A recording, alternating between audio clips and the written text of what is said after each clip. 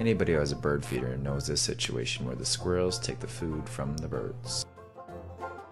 Well, I looked at eBay and Amazon, and I needed a wraparound type baffle, but they were all too expensive. I didn't like this design either because if the girls were running around, they might run right into it, and I didn't like that. Lee Valley also had some squirrel-proof feeders, but they all seemed just a little bit too expensive for a bird feeder. Wasting money blows my mind. For me, wasting money and being cheap has always gotten my creative juices flowing.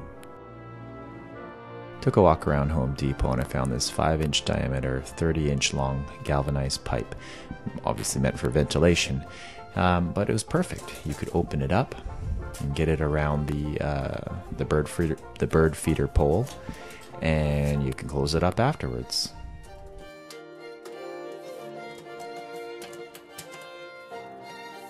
The 5-inch pipe is perfect because it's just wide enough where the squirrels can't reach their little arms around and grip. And the 30 gauge is easier to cut.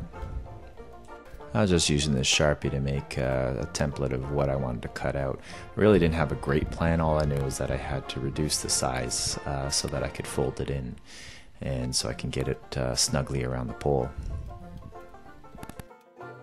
Tin snips were fine to get through this material. It's not that easy to cut through, and you got to be careful with your hands. Here's the end result. Looking back on it, I think I should have really made them a lot smaller and it would be easier to fold it up. But really what I did was just drill some holes in each of the little tabs, put a little picture hang wire through it, again galvanized so it'll be a little bit better outside, and hook it up there, squeeze it in. The little spaces there are not big enough for the squirrel to fit through easily. Nothing sticks out so nobody can accidentally run into it, which is great. You can see here the squirrel gets really stuck, wonders, what am I going to do? What am I going to do? What am I going to do?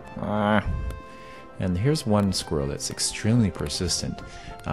He started going down each branch to figure out how he can get closest down to jump towards the bird feeder.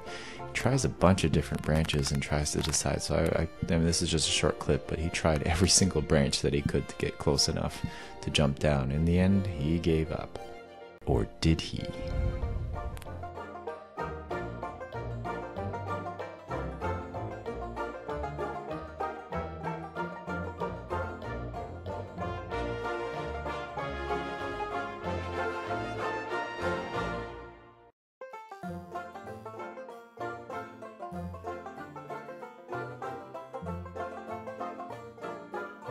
In the end, the squirrels stay on the ground and you'll see a little chickadee come in here and feed. And that's the way it's supposed to be. Thanks for watching.